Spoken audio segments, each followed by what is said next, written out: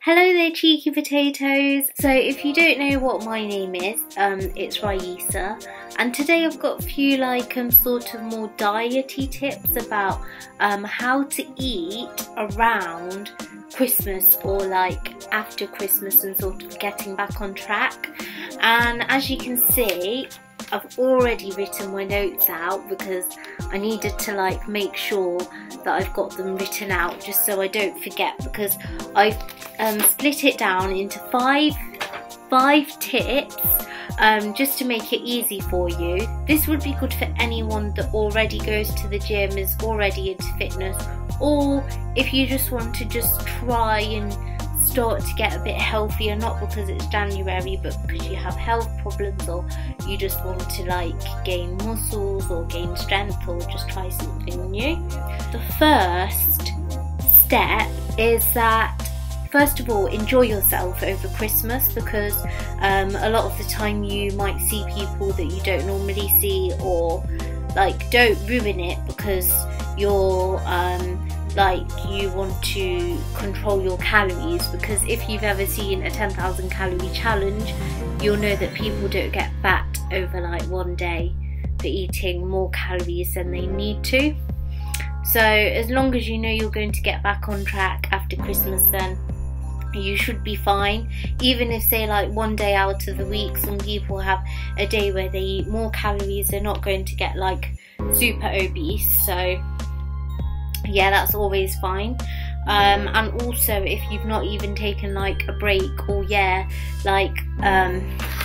I've been away, not even on proper holiday this year really a sort of mini one for a few days, so not a 2-week one or anything like that. So your body kind of needs a break anyway from just restricting your calories. But yeah, that's the first rule.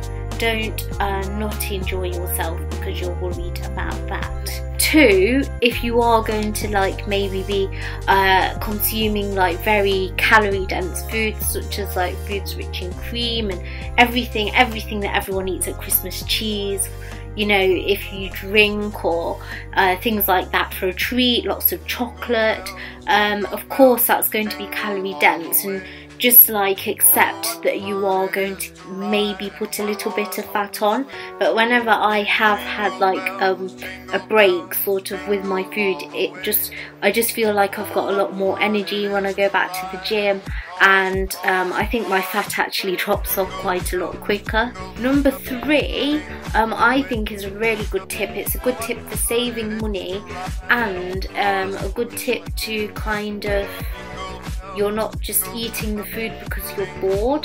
So number 3 is actually freezing your sort of leftovers. So say if you've made dessert or everything super yummy to eat, but maybe there is just too much, and instead of throwing it away, I think that freezing it is perfectly fine.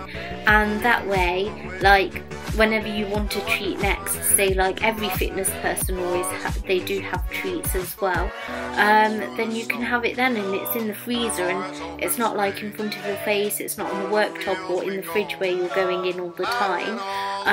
So to me that's a really good tip, just to freeze it, because most things last quite a while. Cake is fine in there, most things are really, so that's what I would just recommend, because what's the point of throwing food away just because you want to get healthier sometimes, you know. The 4th tip that I have, this is where I think a lot of people go wrong, and just trying to go super healthy in January just because they think, right, I want to go healthy and it's January. If you force yourself in January, and say if you're a fitness person, your strength also might go down, as my gym is closed for a week over Christmas, so obviously I would have missed about 3 resistance sessions there.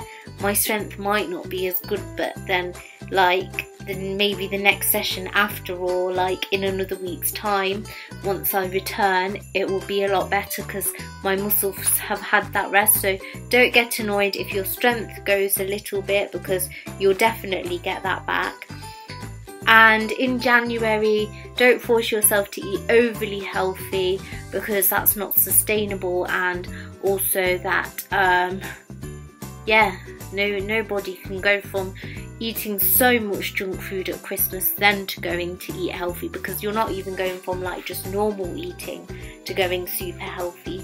And also if you're gonna do like exercise as well, start exercising, then be gradual about that, because you're, rather than having one day where you're super healthy, it's a lot better to do like 2 to 3 workouts a week where you thought, oh, they were a bit rubbish, but then you keep doing that every week, rather than one really good workout day and one really healthy day and then you just give up because it's too hard for you, and because you're not used to it as well.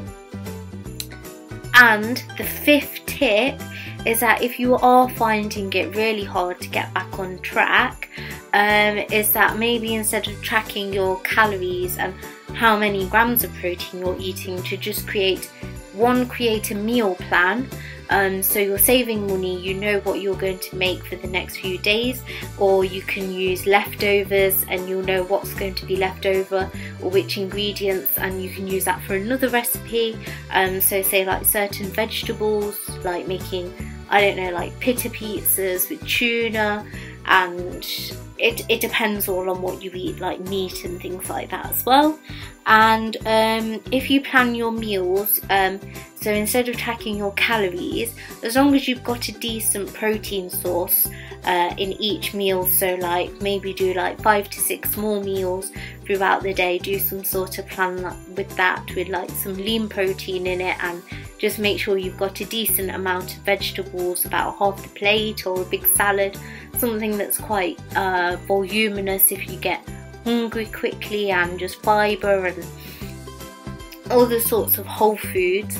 And that way you don't have to be worried about calories, and you don't have to be worried about getting hungry as well, because at Christmas time we do eat kind of a lot more than what we're used to, and you might just be used to like larger amount of foods and you might be missing that. So yeah, that's how I would say to gradually get back into things, or to even start your fitness journey after Christmas, if that was a New Year's resolution sort of thing for you, but to be able to keep it up as well. So my little cheeky potatoes, I do hope you enjoyed the videos. I hope you enjoyed the tips that I gave you, like regarding diet. And I would also say another thing is that some people might start at the end of November eating Christmas food.